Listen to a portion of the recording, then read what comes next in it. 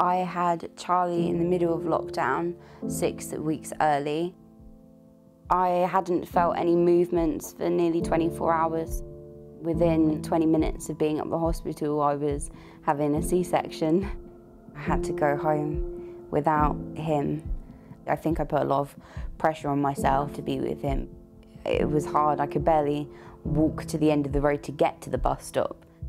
Having your baby in the same building as you is hard, but it's nowhere near as hard as walking away from the building without your baby.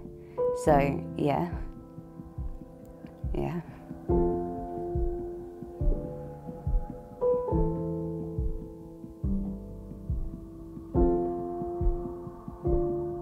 I got in touch with Jasmine. She said, oh, actually, I've had the baby.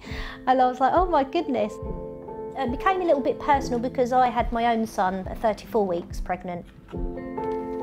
So she took me to the hospital and it just made such a difference. And it was so nice when she got back in the car and she told me how he was doing, and she was able to have that 2 hours with him, you know, not worrying, oh, I've got to get a bus in a minute.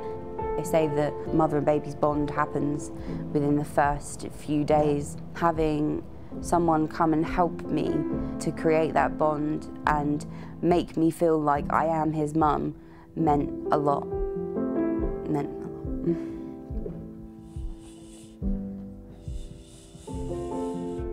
It's all about making a difference to that patient's life. Maybe you think to yourself it's a little thing, but actually to her it was probably a big thing. It was so nice to be able to bring him home. It feels amazing to have a proper little family. It feels more complete.